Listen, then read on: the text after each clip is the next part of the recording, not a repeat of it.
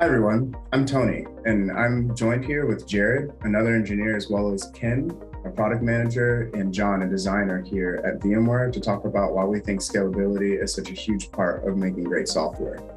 Jared, can you start us off by first giving us an understanding of what is scalability? Sure, Tony. Scalability is a measurement of an application's performance in response to changes in demand. For example, more users or more data.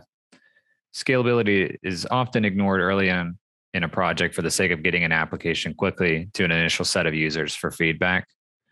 And this can result in future rework when the user base does grow.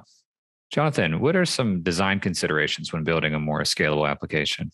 Yeah, that's a good question. I think as a designer, it's important to ask, think about the outcomes, right? Like, how much do you need to show? People can only take in or understand or really need a certain amount of information, in order to answer the question that they're asking or find the information that they're looking for.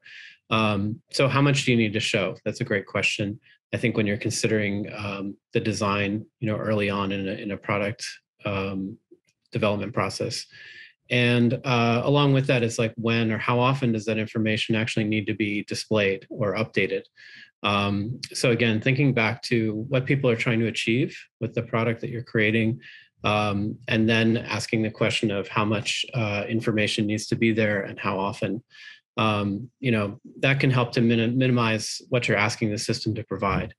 So it's about finding smart ways to navigate, allow people to navigate and filter the results so that things are prioritized and that they're getting what actually matters the most. You can still make a fully featured and rich experience, but you don't necessarily need to show all of the data at once, right? Or update it constantly to achieve the goals that you're going for. Tony, how do you architect for a scalable solution? First, I think you should discover what vectors your app is constraining. CPU, memory, or disk and network. Knowing which means you've implemented a good metrics collection system to track those metrics. With that, you can perform load tests with similar load data that is expected to see how your system responds. Load tests are a for sure way for discovering scaling opportunities. Ken, for a product management perspective, what does scalability mean to you? Thanks, Tony. Like Jared said, when you're building a brand new product, you probably don't need to consider tens of thousands of users right out of the gate. But I think from a product management perspective, it's about being ahead of when you might, being able to conduct the research to inform those decisions in support of what the business goals are, and actually taking that information back to design some experiments to prove out how you might improve scalability of your application. And it leaves a lot of room to ask your team how. So Jared, I'd be really curious from your perspective as an engineer, how do you scale an application or increase the scalability of one? As a developer, I look for areas of the code that could cause issues under heavy load. For example, if you underestimate the amount of data in your database queries could be returning a lot of data. So instead of doing that, you could use pagination to limit the amount of data that you're returning to your users. Another example is a long-running user request. So instead of waiting for it to finish, you could run it asynchronously via a background job, and that would free up resources to handle more requests. Ken, after a team has decided to focus on scalability, how do you effectively balance trade-offs between scalability and feature development at the project level?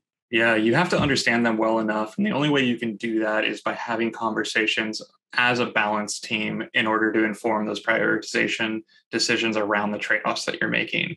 The things that you should be asking in order to get to that point are, how might we learn more about our current and future scaling needs? That's going to look like market research. It's going to look like some designs or experiments that you're running with potential users or even your current users. And the other thing that you're going to want to do is really understand where in the application today are we already making trade-offs that we might need to refactor.